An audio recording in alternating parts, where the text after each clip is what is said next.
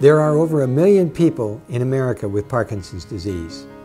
While the reasons for the disease are largely undiscovered, we who study Parkinson's disease are learning more every year. By taking care of Parkinson patients for over 40 years, I and others have been able to learn much that allows these people to live a better quality of life. This series of programs has been funded by the generosity of the Bell Foundation in honor of Glenn W. Bell Jr., founder of Taco Bell, and by Elaine and David Darwin. I'm Dee Silver. I'm a neurologist with Coastal Neurological Medical Group, and I'm the medical director of Parkinson's Disease Association of San Diego. I've been at Scripps Memorial Hospital for 40 years, practicing neurology and taking care of movement disorders. During this series of programs about idiopathic Parkinson's disease, I'll explain the pathophysiology, symptoms, treatment, and the hope for the future. We're going to discuss understanding Parkinson's disease in depth, a view of etiology, biomarkers, and the treatment of Parkinson's disease. I'm going to cover 6 important areas. First, new thoughts about alpha synuclein and its role in Parkinson's disease. We're going to discuss imaging and biomarkers in Parkinson's disease.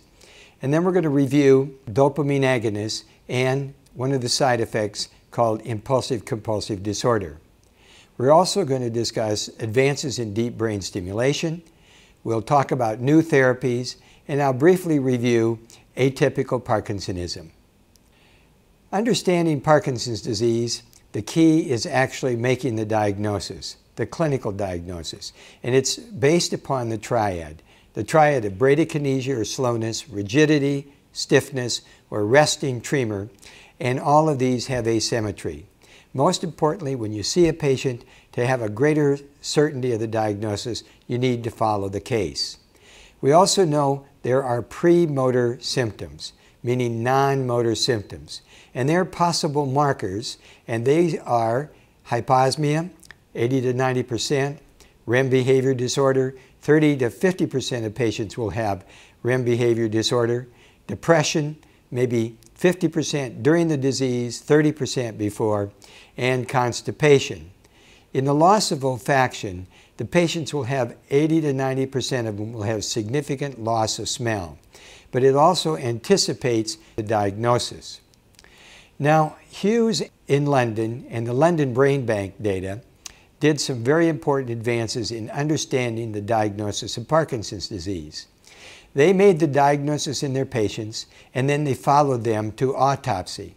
So the diagnosis was made initially, and the diagnosis was based on bradykinesia or slowness, and that was the foundation for the clinical diagnosis, plus rigidity and resting tremor, and all of these had asymmetry. In the early diagnosis, they evaluated those patients, followed them through their journey, and at autopsy, they found out, using those criteria, they were correct in 75% of the cases.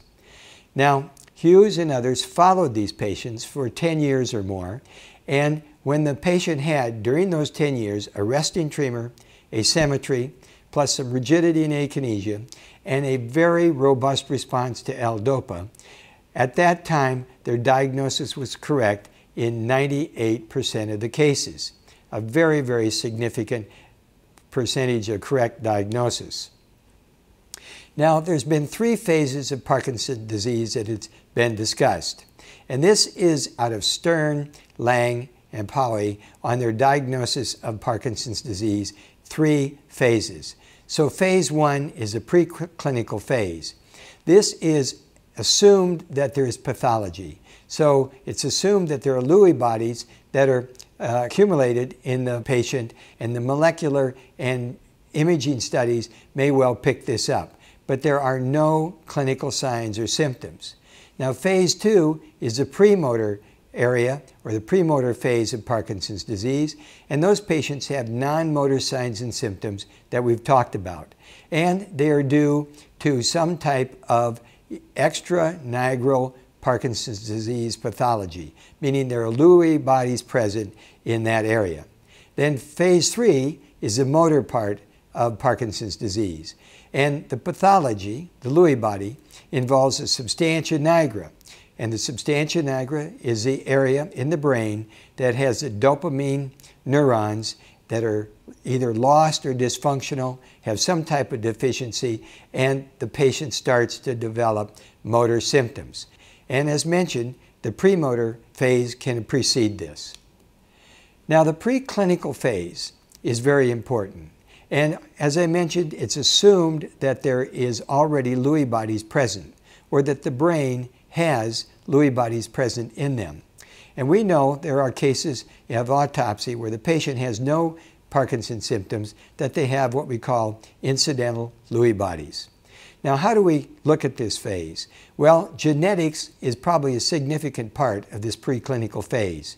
We know now there are 16 genes, and these can be biomarkers, and these genes can also be associated with possible molecular markers that the gene influences.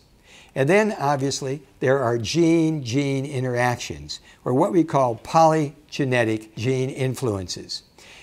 There are also certain influences of or on the gene expression or pathway. And these influences can be significant. They may or may not have markers, but they can be aging, toxin, other kinds of insults, such as closed head injury. Biomarkers that indicate pathology before Parkinson's disease is clinically apparent. And we mentioned molecular markers can be present. There can be CSF markers, which we'll discuss, and imaging tests. We talked about DAT scanners. That's an important test.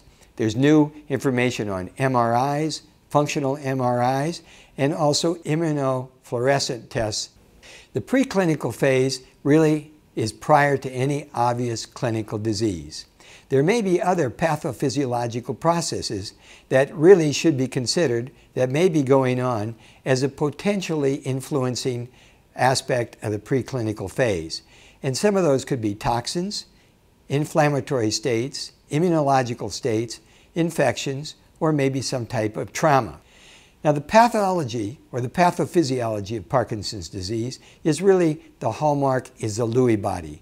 And the Lewy body is in the cell body of the neuron. And it's an eosinophilic colored appearance in the cell and in the cytoplasm. And there are also Lewy neurites that are present. They're usually present in the terminals. And these are the hallmarks of the pathological features of Parkinson's disease. Lewy bodies are aggregations of misfolded and toxic alpha synuclein. It's thought that if it's misfolded, it either is or goes on to develop a toxic type of alpha synuclein. And this is often termed as fibrils. Aggregated alpha synuclein may template, it is thought, and may influence alpha synuclein change from non-toxic to toxic states. It may be in the cell, or it may possibly be outside the cell. Or, as Desplants talks about, there may be a toxic protein that may be transmitted to another cell, like a prion protein in prion disease. Alpha-synuclein theory is very important, and this is just expanded in knowledge. There's many abstracts and studies and papers now being involved in this area. So Lewy bodies and Lewy neurites are present. These are mostly alpha-synuclein, but there are other proteins that are associated with this.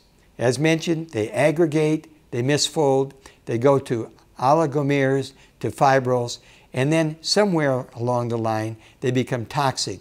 And that toxic group of alpha-synucleins are kind of waste, and they are dumped like in a dumpster, and that we can refer to and make an analogy as a Lewy body. The alpha-synuclein is excessive, or it's not handled by some type of system such as a proteasome system. It accumulates first probably in the nerve terminals, like in the caudate or in the putamen, and these are probably Lewy neurites. They may be transported down the axon into the cell, and they form intracytoplasmic inclusions. That's that dumpster. That's that bullseye. It's an eosinophilic appearing inclusion in that cytoplasm in the Lewy body. Now, Alpha synuclein aggregates, we think. We think that's a very important aspect of the disease. The mechanism is really not known. But again, there's an analogy now, maybe between the prion protein and how it aggregates. Genetics probably play a major role in this, and we know there are genes that are associated with alpha synuclein. And it's probably a single gene or some kind of gene-gene interaction. It may be inherited or it may be a mutation. We probably know most of the autosomal and the recessive genes that are important in Parkinson's disease now, but there'll be many more other types of genes that will be discovered. Environment plays a major role. Environment now we think as pesticides or some type of injury, and we know and keep a common thought that the etiology of Parkinson's disease is genetics plus environment. Overproduction of abnormal alpha-synuclein really seems to be an important role. It's either excessive or it's abnormal. It's unable to be processed or handled in a normal way, such as the ubiquitin proteasome system, not cleared, and then it is somehow dumped or stored in the Lewy body. Now, the preclinical phase of Parkinson's disease process is really expanding. And some of the genetic markers now are the alpha-synuclein, DJ1, the LRRK2, Parkin, PINK1, and a new gene that's being discovered that is called the DAR-DNA BP43. This gene is very interesting because it's seen in frontal temporal dementia and anterior horn cell disease and may play a role in Parkinsonism. Molecular markers are important and they're associated with some of these genes and their pathways. Terms called proteomics is a new term, and it's going to be used more because it's the understanding of the protein structure and the protein function. And there's going to be biomarkers, molecular markers associated with that. And metabolomics is another area of interest, and it's the concept of detecting and measuring molecules related to the metabolic pathways involved in the disease process. And of course, the genetic influence really has some type of journey that it takes. Now, can proteins in Parkinson's disease and Alzheimer's disease, which we've referred to as DAT, be transmitted? In Alzheimer's or DAT, there is definitely aggregated A-beta amyloid. And we see this in animal models, in lab models, and we know that in animal models, this A-beta amyloid can stimulate production of more A-beta aggregation, kind of like that prion phenomenon, or maybe like an infectious agent. And we're taking much of the work that we have done in Alzheimer's into the area of Parkinson's disease. So other studies suggest that A-beta amyloid and alpha-synuclein may be transmitted in some way from one cell to another. Now, this is a cartoon from Alano and Prusner, and it makes the analogy between prion and the alpha-synuclein. The prion protein is on the top and the alpha-synuclein is on the bottom. And the concept here is that the prion protein develops prion rods and then develops some type of prion amyloid plaque. Well, with alpha-synuclein, it's postulated that there's alpha-synuclein, it changes into some type of aggregation, forms alpha-synuclein fibrils, and then is somehow captured or dumped into the Lewy body.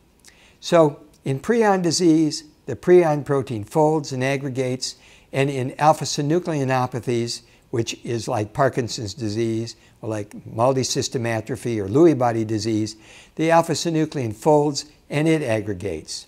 There are many new papers that are dealing with this. So the alpha-synuclein theory, aggregation of a toxic alpha-synuclein, acts maybe as a template, seeds, and spreads its toxicity in some way. Transmission, we talked about.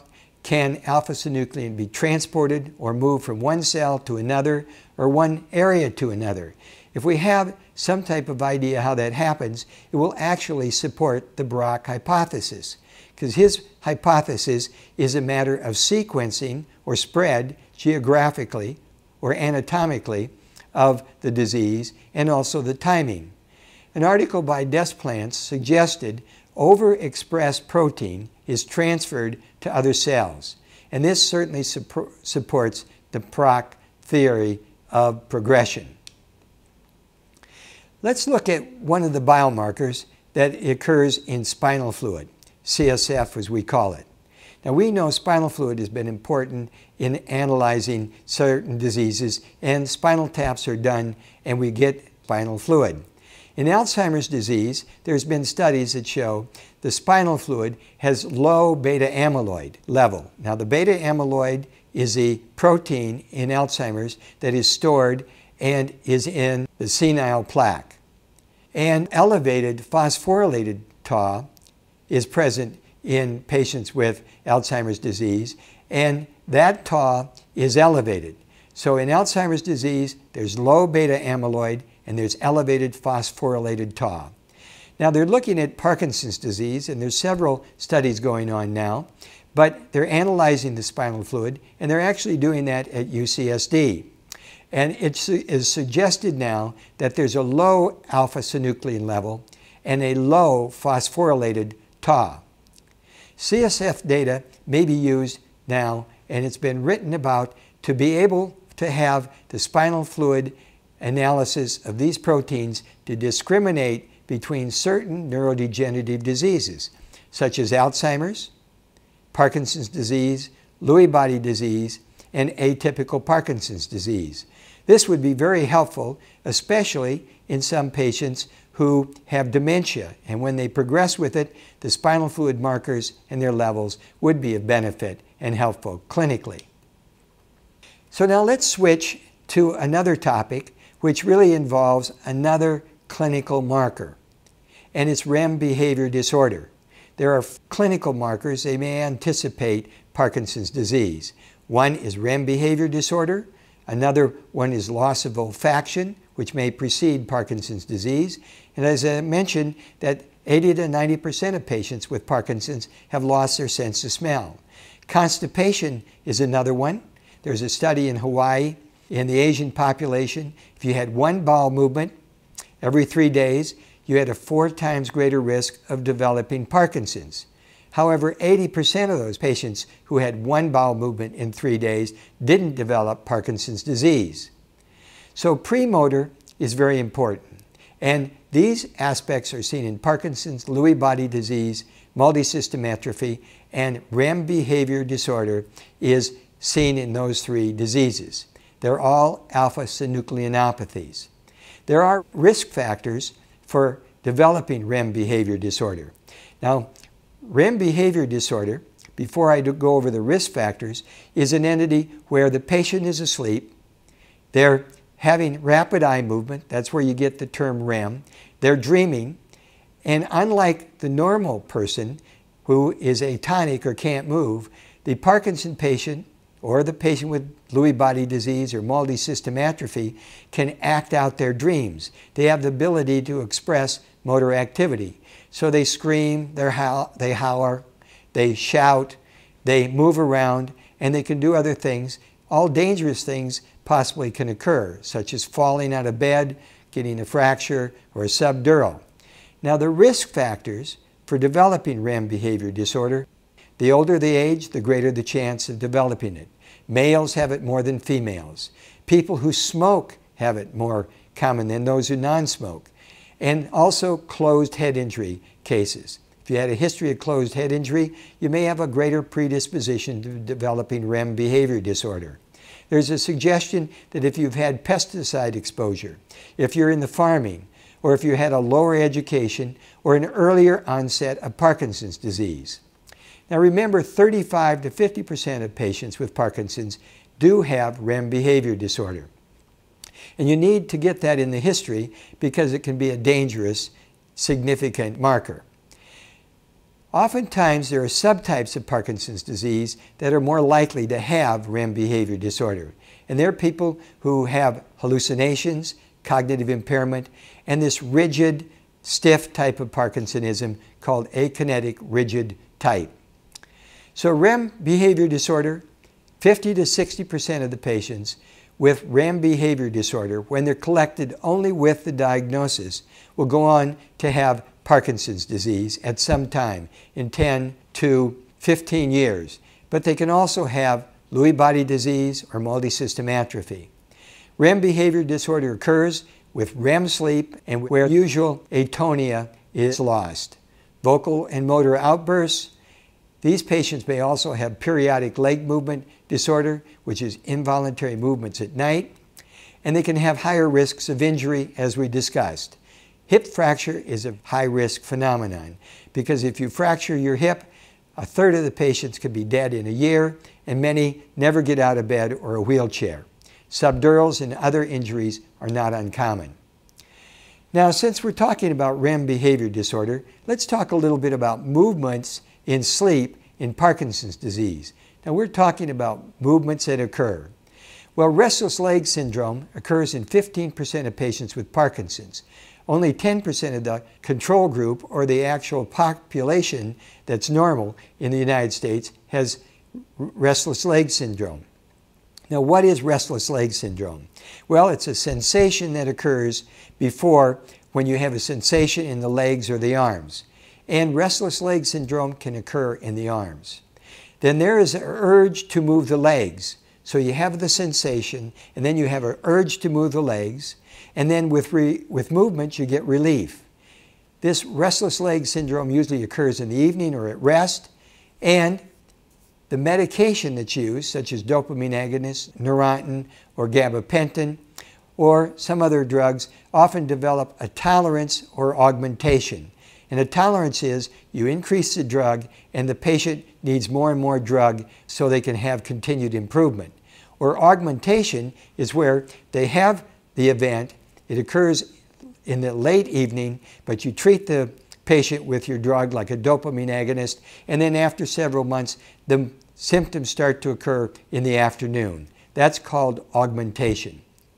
Then there's periodic leg movement disorder, which we referred to, that can be associated with REM behavior disorder or restless leg syndrome or obstructive sleep apnea. And it's a periodic movement that occurs in a very significant periodic interval, usually 45 seconds or maybe more.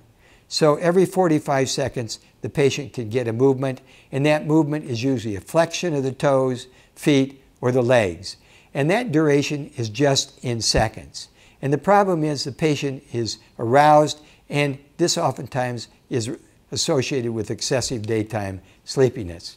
Now, there are other sleep disorders in Parkinson's. They're not as common as predictors or premotor symptoms, but they're insomnia, sleep fragmentation, and early morning wakening. We talked about REM behavior disorder. 35 to 50% of Parkinson patients have it. We talked about obstructive sleep apnea. It occurs in 60 to 80% of patients who have Parkinson's, usually in the patients that are heavier and are smokers or have COPD. And excessive daytime sleepiness or hypersomnia definitely occurs. It occurs in 25 to 30% of patients with Parkinson's, 5 to 12% in controls. Now, who are really likely to get these sleep disorders? Well, if a patient's depressed, if they're on dopamine agonists, L-DOPA, if they have a higher dose or the duration of the dose is longer. Older people have it. If they have mild cognitive impairment, such as mild cognitive impairment or MCI. Mild cognitive impairment or MCI is when the patient has the inability to store recent information, what we call encoding, but they don't have all the features of dementia, such as significant loss of memory with trouble with speech, recognizing objects, and motor abnormalities such as apraxia. And females are more likely to have sleep disorders. So now let's switch gears and let's talk about one of the possible markers that can be used in the premotor phase and also maybe in the preclinical phase, and that's the DAT scanner or the SPECT scan. This is a radioactive isotope, a SPECT scan, and it uses ifluoropane, which contains iodine. There is an uptake of this isotope in the substantia nigra neurons presynaptic dopamine terminal, and that is present in the putamen and the caudate. And I'll show you that on the imaging. The isotope is measured as an image, but it does not have, at the present time, really quantitative measuring. There's an uptake reduction in these Parkinson patients, and it's usually sensitive to about 85 to 90% for Parkinson's disease. But unfortunately, there's also a reduction of uptake in this imaging in patients that have PSP, multisystem atrophy, in other types of diseases, and Lewy body dementia. The DAT scanner is normal in essential tremor, and that's where we use this as a differentiating tool most likely, because essential tremor sometimes is in the differential diagnosis of Parkinson's disease. So the DAT scanner is normal in essential tremor, but it's also normal most likely in vascular Parkinson's disease. There's some question about that, but it certainly has a different appearance. But it's definitely normal in drug-induced Parkinson's disease and psychogenic or neuropsychiatric Parkinson's disease. The DAT scanner's image looks like what we see on this slide. And their images are seen, and on the left panel you can see the healthy subject. There's nice images, they're significant, they have different colors, but there's a very prominent yellow, red, and blue. And this is normal and it's symmetrical. But on the right-hand side you can see there is a reduction of the image, and this is reduction in some of the colors, but it's also significantly asymmetrical. Now we know in some patients prior to their developing Parkinson's disease, especially in the twin studies, that this can be used as a preclinical marker. So dopamine agonists. I want to discuss dopamine agonists in this session because really we are on some cutting-edge concepts of dopamine agonists, but mainly because of the adverse side effects, and that involves impulsive compulsive disorders. Now, the dopamine agonists act on the postsynaptic dopamine receptor. It bypasses the loss of the substantia nigra dopamine and the dopamine cell, where really there is a loss of neuronal capacity to manufacture dopamine. And dopamine, of course, is a neurotransmitter that allows the message to go from one neuron to another. For example, the presynaptic neuron to the postsynaptic neuron. Now, dopamine agonists, we know from clinical trials, delays the need for L-DOPA. It delays the development of motor complications, which are two, dyskinesias and fluctuations. We know that dopamine agonists work in monotherapy in advanced Parkinson's disease, patients that have fluctuations. And of course, we know that it improves off time. There are 4 agents available, as I mentioned. Ropinirole is Requip, pramipexole is Mirapex, and rotigotine is the patch, and apomorphine is the rescue drug or the sub-Q. That drug is very helpful in some patients. Now we know that dopamine agonists have longer half-lives. Ropinirole is 4 to 6 hours. Mirapex or pramipexole is 10 to 14. And now they come in extended release forms, which allows the plasma level to be more consistent and higher throughout the whole day. They improve activities of daily living, quality of life, reduce off time. And when looking at some meta-analysis, looking at numbers of trials, it looks like they improve off time about 1 to 1.8 hours. They delay time to dyskinesia. They allow reduction of the L-DOPA dose by about 20%.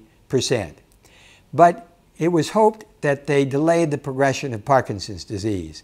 But there's been a number of studies, which I participated in, that showed there is not any evidence that they delay the progression of Parkinson's disease. Now, to one of the expanding areas of the knowledge of dopamine agonists is the side effects. Nausea, somnolence, hallucinations are known. Hallucinations are not uncommon. Delusions, hand and ankle edema, cognitive changes, and orthostatic hypotension either brought out symptomatically or made worse. But the one that is very significant and that's getting more press and that can be very detrimental is the impulsive compulsive disorders. And the one that is a concern especially is gambling because of the loss of money that can occur. So what is an impulsive compulsive disorder? It is a maladaptive, destructive behavior in Parkinson's disease that occurs frequently with the use of dopaminergic medications. More so with dopamine agonists, and both of those, ropinirole and pramipexole, are equally able and capable to cause impulsive compulsive disorders, but less so L-DOPA. So the Dominion study was done, and Dr. Weintraub was one of the important investigators in that, and it showed that 17% of patients on dopamine agonist medication developed impulsive compulsive disorders. 13% on all medications developed impulsive compulsive disorders, but only 6.9% developed impulsive compulsive disorders when they were not on dopamine agonists. And what are these? They're gambling. This is the one where people lose lots of money. Spending, eating, buying, pornography, hypersexuality, excessive computer use. And then there's an interesting entity called punding. And punding can occur with L-DOPA, probably more with dopamine agonists, but punding is a purposeless, repetitive, meaningless motor behavior, like taking something apart and putting it together, taking it apart and putting it together. Impulsive compulsive disorder risk factors are important to know. And interestingly, the study and knowledge that we're gaining in these impulsive compulsive disorders and risk factors are going to be very helpful to the understanding of addiction, because the dopamine transmitter is the reward transmitter. So what are the risk factors? They're younger people. They have a longer history of Parkinson's disease. And we're talking about impulsive compulsive disorders in Parkinson patients. They're usually on higher doses of medication, as mentioned, dopamine agonists especially, but also L-DOPA. And in my experience, some people who've never been on the drugs can have impulsive compulsive disorders. And I remember some farmers in Iowa that definitely, before L-DOPA, had impulsive compulsive disorders. Most of these patients will have more severe motor impairment. And interestingly, they may have history of past addictions, especially history of addiction to gambling. And that's an important history to know about before you start them on drugs. But in our study, and we've been screening for impulsive compulsive disorders in our practice now for about 12 years. And we always screen the patient. It's a self-assessment, but I always ask the caregiver or the family. And we and other people have shown that there's an increased incidence of family history of addictions, hence bringing about this concept of genetic influence. So as I mentioned, dopamine agonists are most likely to cause ICD aspects. L-DOPA can do it.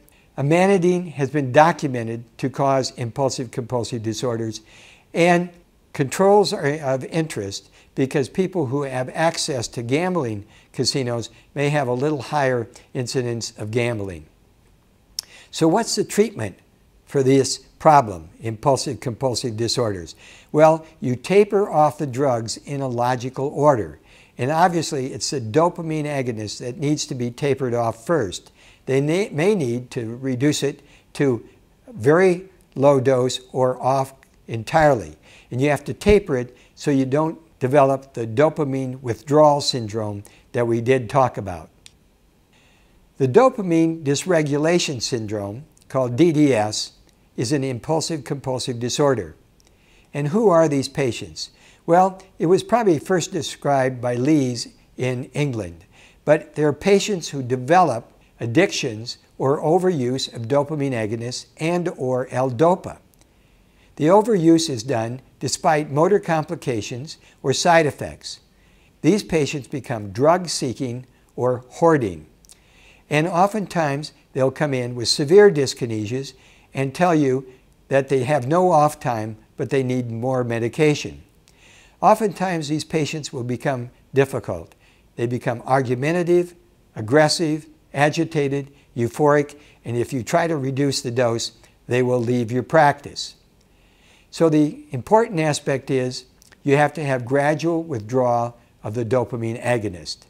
But again, you have to be careful of this dopamine agonist withdrawal syndrome. The patient will get fatigue, anxiety, agitation, sweating, irritability, and sleep disturbance. It's important to know that the dopamine agonist withdrawal syndrome does get better with time. But it seems to be, in my experience, and we've seen numbers of these, that the more cognitively impaired and the longer the patient has had the drug use, the more difficult it is to get the patient off, and the longer these symptoms will last. But in my experience and the literature's experience, they all go away. Let's switch now to an important topic called deep brain stimulation. Now this is important because there's a lot of new advances that have taken place involving the program and the technology and the stimulator. So what is deep brain stimulation? Well, there are electrodes, there are wires, and there are stimulators that are placed in the patient. These electrodes are located in the subthalamic nucleus or in the globus pallidus interna. And these electrodes, it's thought that it works by a desynchronization of excessive hyperexcitability from cortex or other nuclei that feed into the subthalamic nucleus. We have a stimulator that's placed in the chest. We call it the IPG. And there are 4 electrodes on each side of the brain, and we can give 4 programs for each side. And this 4-program concept is really new. And we program these electrodes and have various types of formats. One is called the monopolar, one's bipolar, tripolar, interleaving, and most patients can adjust these programs. Go from one to the other, all 4 of them, and sometimes adjust the voltage. This is one of my patients that's had DBS, and he's going to turn off his IPG.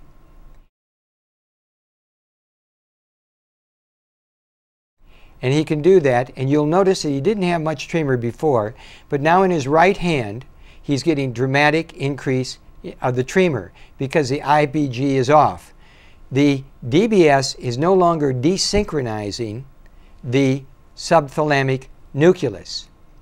And this is an important documentation and demonstration of this tremor that occurs. Now he's going to go ahead and turn his IPG on again. And you'll see he gets a dramatic improvement in the tremor. Now it takes just a few seconds, but that is an important response. And this is an enormous advance, and we have electrode selection, voltage, rate, and pulse width. This is a picture of a person with the deep brain stimulator equipment. We have the stimulator, the extension wire, which goes from the stimulator under the skin, under the scalp, into the area in the front part of the brain. The neurosurgeon puts a burr hole there. He puts electrodes via lead wires into the nucleus of choice. He cements that lead wire into the skull of the patient so it's not mobile. This next picture shows the placement, and this shows in various colors the thalamus, the globus pallidus, and the subthalamic nucleus. And at our center, we mainly do subthalamic nucleus stimulation. But for essential tremor, it can be placed in the thalamus, and sometimes we do it in the globus pallidus. But you can see these nuclei are quite deep, and so the electrode and the probe has to go all the way from the top of the brain to this deep area. Now, deep brain stimulation history in San Diego.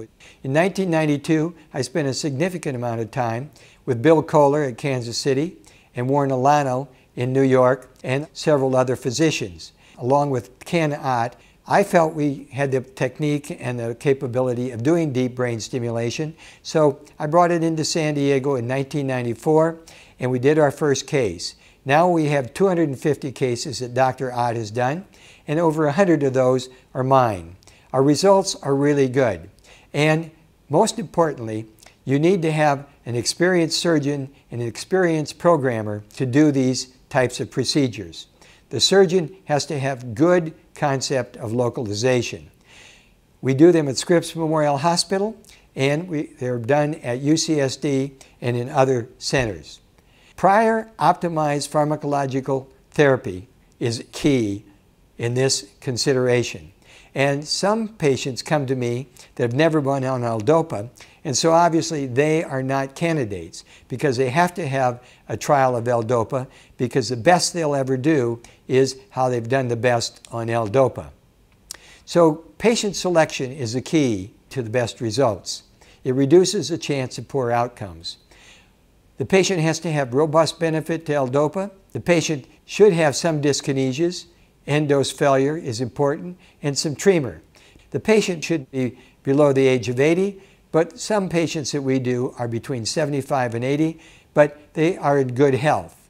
The patient has to have normal cognition, and they have to have a normal neuropsychiatric history. I don't use a lot of neuropsychiatric testings. I have my own questionnaire on cognition and psychiatric aspects, and also we do the mini mental state exam, or the MoCA. And that gives us enough experience rather than doing very expensive testing.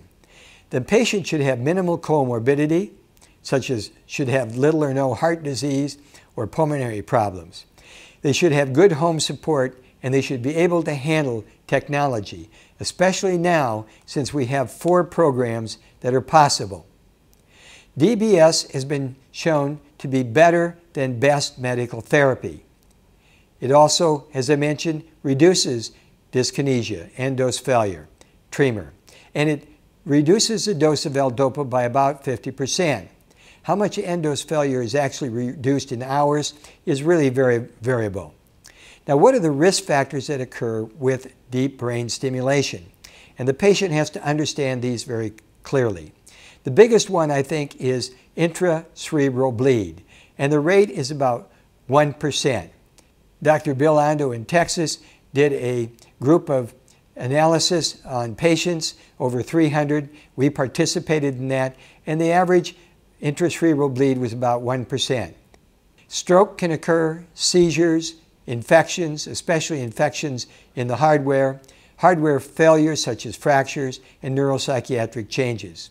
It's important to point out neuropsychiatric complications: depression, mania, suicide. There have been people that have committed suicide, cognitive changes and worsening of the cognition, and there have been cases that have developed impulsive compulsive disorders. But also, there's been cases, deep brain stimulation, that have improved their impulsive compulsive disorders. Now, while we're talking about cognition, let's briefly review the degree and severity of cognitive impairment in Parkinson's disease. We know that in early Parkinson's disease, 31% of the patients will have mild cognitive impairment, difficulty with recent memory, but 8% can have dementia. Advanced Parkinson patients who are diagnosed and then followed for 3.5 years, 57% of them can have mild cognitive impairment, and 10% at 3.5 years can have dementia, and that's a significant percentage. Medications can be associated with cognitive impairment, and how is it you discontinue them to improve cognition in some of your patients? Well, first of all, you taper, and you taper the medicines that are more likely to cause cognitive impairment, and that's anticholinergics, amantadine next, dopamine agonists should probably be next in the drug that's being discontinued or tapered, MAO type B inhibitors, and last, L-Dopa, because it's such a robust therapeutic management. Medications that can treat the cognitive impairment are the acetylcholine esterase inhibitors, like Exelon. And for neuropsychiatric aspects, quintiapine or clozapine can be used. These patients should not have any deep brain stimulation. Now, I'd like to switch a little bit now into new advances in therapy, mainly drugs. And I'm going to briefly mention this, and obviously we can't go over them all and all the data. But the first one is the adenosine 2A antagonist. Now, these drugs of different types have been around for quite some time. We did some of the largest clinical trials of the first adenosine 2A antagonist, and that drug was not released by the FDA. But we thought it was a benefit, and it improved off time and dyskinesias. But now there are several other new adenosine 2 antagonists, and it looks like they're a benefit, and some may be released. But they improve dyskinesias and off time. Glutamate antagonists are in trials, and they also improve some of the dyskinesias and off time. There's a new drug, a serotonin antagonist, that's being used for neuropsychiatric signs and symptoms. We're studying that drug. It looks pretty good, but they're all double-blind controlled trials. It's important to point out coenzyme Q10 has no benefit. There have been numbers of studies now, and the latest one says it's not of benefit. It's an expensive drug, but it doesn't help Parkinson's disease. Ritari is the new drug that's going to be coming out. And this is a drug formulated to release in the small intestine. And as the drug goes through the small intestine, it releases L-DOPA gradually, and it has a longer plasma half-life, and I'll discuss that later. There are now some surgical procedures. Adeno-associated viral vector, encoded with glutamic acid decarboxylase, which is an enzyme, and they're tagged to the viral vector. They're placed in certain areas in the brain, and the exact results of those studies are not out yet.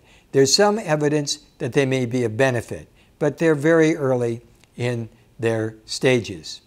Also, other viral vectors using trophic factors are going to be used, and they look very promising.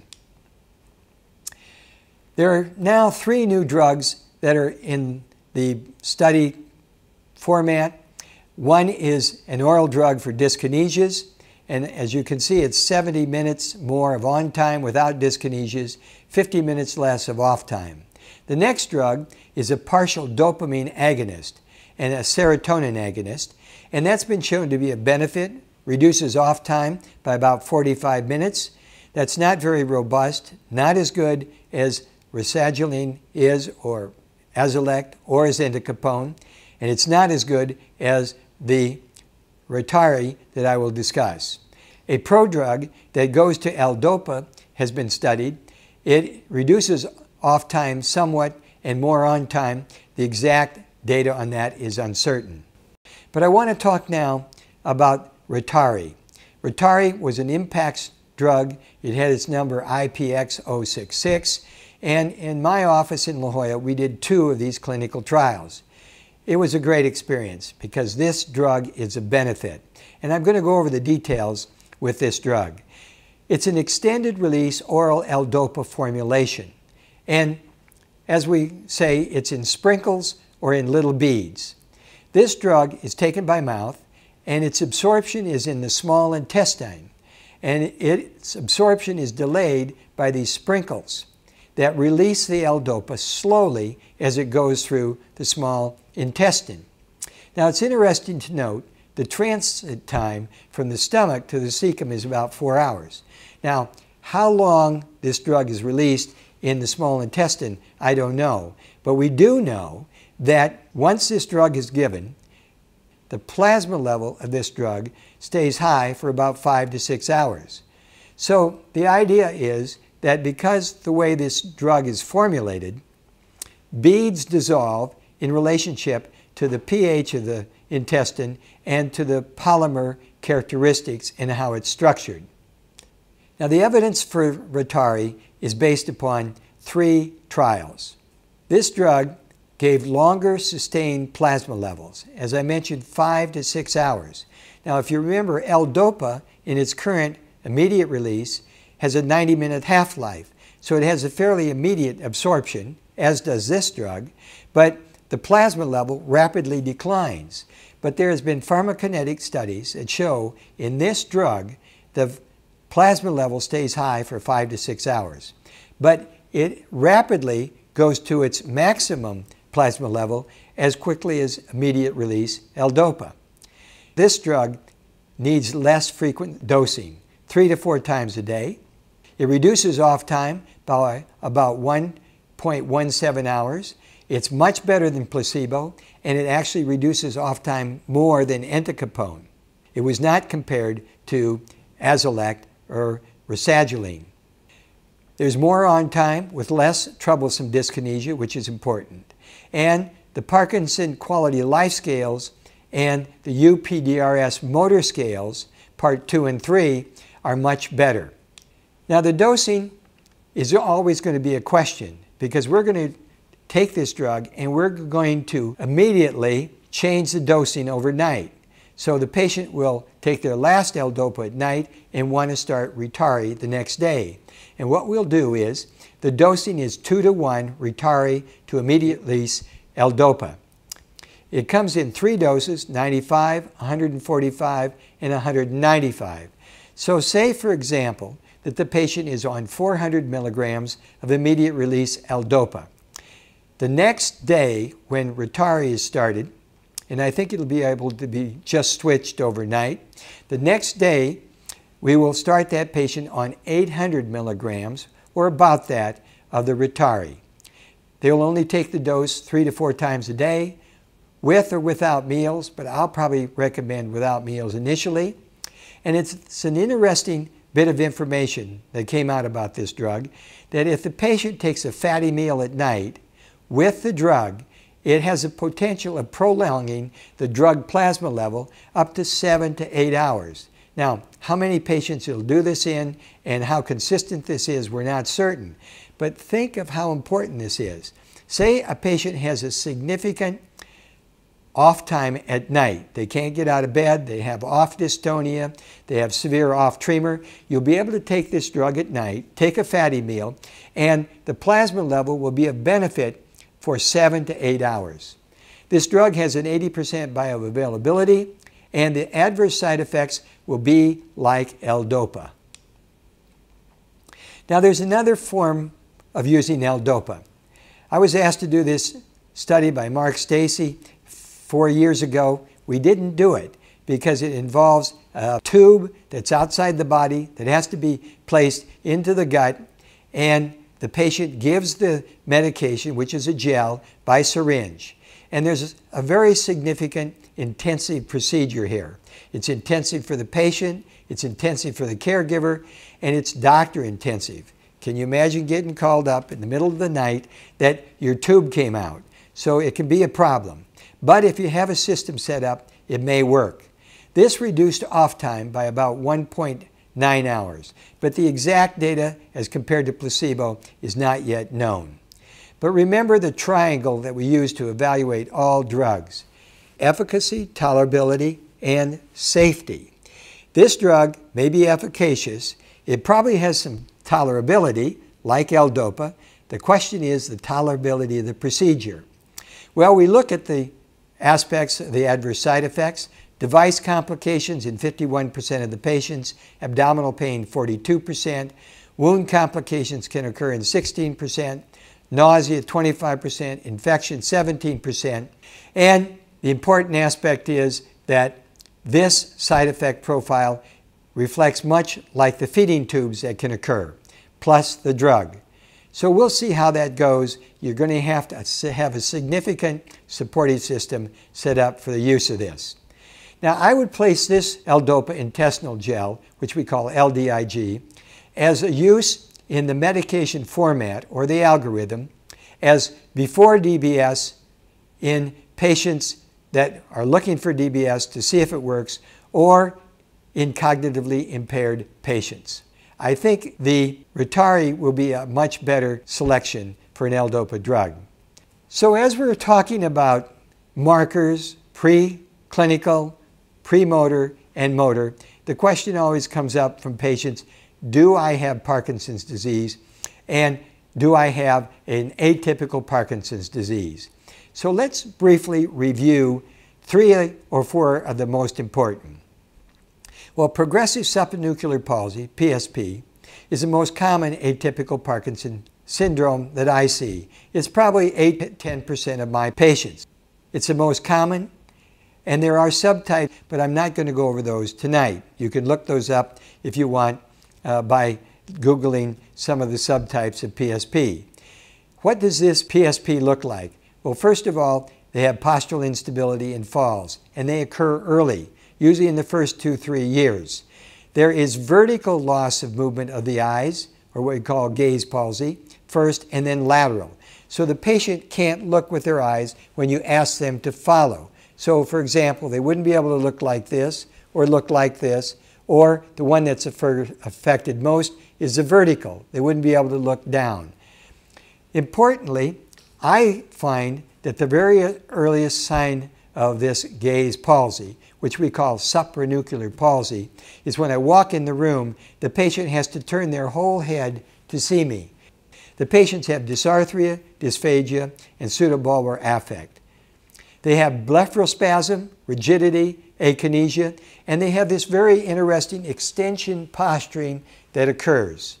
Cognitive changes are not uncommon. They have a frontal type of dementia. It occurs later in 50% of the cases. They also have an interesting phenomenon called retrocalis, where their head is extended way back, and it can be painful. And sometimes Botox will help that. The patients with PSP have a shorter lifespan than Parkinson's. Remember, Parkinson's can live 20 to 25 years, but this group, by and large, will live only about 7 to 8 years. Now, the pathology is different. It's not a synucleinopathy. It doesn't have alpha synuclein in the pathology or as a major part of the pathology. It's what we call a tauopathy. And there are several genes. One of them is called the MAPT gene, and these are accessible. Pathology, they have a globose neurofibrillary tangle. So PSP is the most common. Next is multisystem atrophy, and MSA as we call it. It's not as common as PSP. It has many divisions, but one of them is called MSAC, the other one MSAP. C stands for cerebellar, P stands for Parkinsonism. So let's look at this. And again, this is an atypical Parkinson's. And why do you want to know this? Because people will say, my disease is progressing more rapidly. I don't think I've got Parkinson's, or there are other changes. So we think of PSP or MSA. Now, MSAC is cerebellar. They have early gait disturbance, balance, falls, arm and hand incoordination, dysarthria, and this syndrome called stridor. Stridor, which can be very dangerous, sounds like this. And the patient will have that. But in multisystem atrophy cerebellar, like PSP, the most important thing is gait, balance is a problem, and they end up with severe impairment of walking in the first 2 or 3 years. Now, MSA Parkinson's has akinesia, rigidity, postural instability, early falls.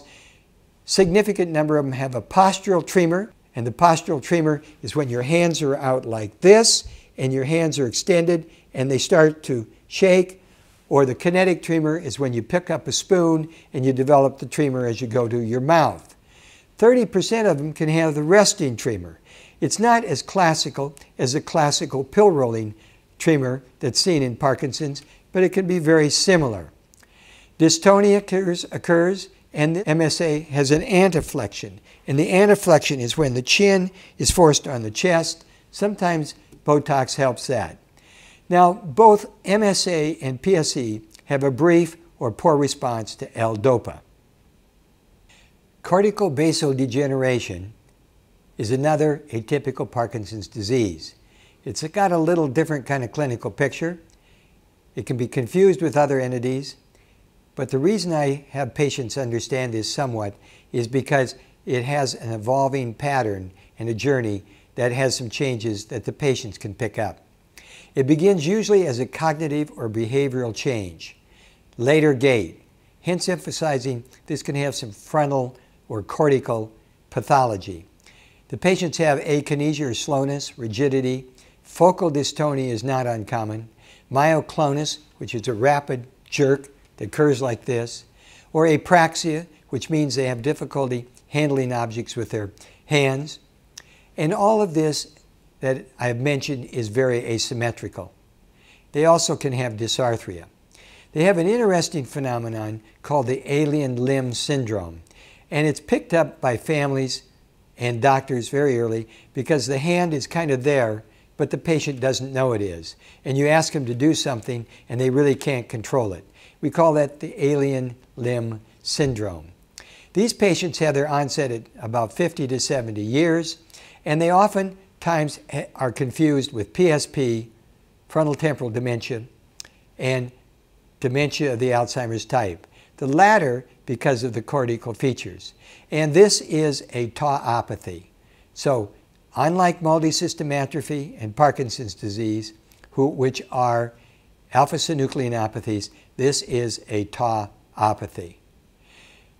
I want to briefly mention vascular Parkinsonism.